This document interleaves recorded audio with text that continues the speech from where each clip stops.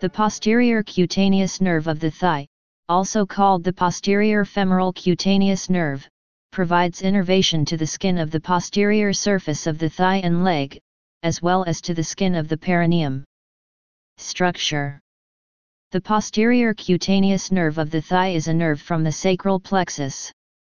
It arises partly from the dorsal divisions of the first and second, and from the ventral divisions of the second and third sacral nerves, and issues from the pelvis through the greater sciatic foramen below the piriformis muscle. It then descends beneath the gluteus maximus with the inferior gluteal artery, and runs down the back of the thigh beneath the fascia lata, and over the long head of the biceps femoris to the back of the knee. Here it pierces the deep fascia and accompanies the small saphenous vein to about the middle of the back of the leg, its terminal twigs communicating with the sural nerve. Branches.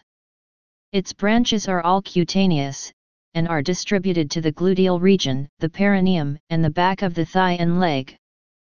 The inferior cluneal nerves, or gluteal branches, 3 or 4 in number, turn upward around the lower border of the gluteus maximus, and supply the skin covering the lower and lateral part of that muscle.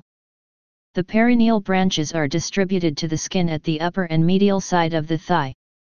The main part to the back of the thigh and leg consists of numerous filaments derived from both sides of the nerve, and distributed to the skin covering the back and medial side of the thigh, the popliteal fossa, and the upper part of the back of the leg.